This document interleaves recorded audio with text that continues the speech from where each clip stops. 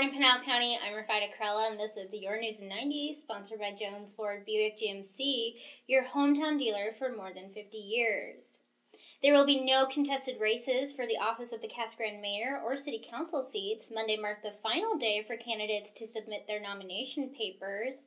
The newest candidate to announce his bid for a position on council is local educator Jeff Lavender. He is one of 3 candidates seeking to fill 3 seats on the council. Find out all the information you need to know about all the candidates by logging into Pinal Central.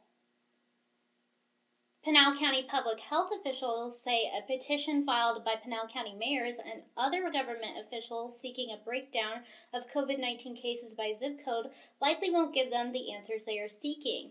Not enough tests are being done to determine if one city or portion of the county has more cases than others, they said.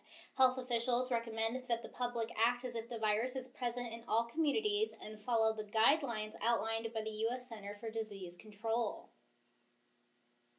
And despite concerns from experts and top business officials about the far-reaching effects of social distancing practices on the U.S. economy, local economies seem to be chugging along at a steady pace. That was the observation made by officials from the city of Coolidge, who revealed that construction on a number of key projects, including one of the community's largest apartment complexes, are still underway. Read the full story only at Pinal Central.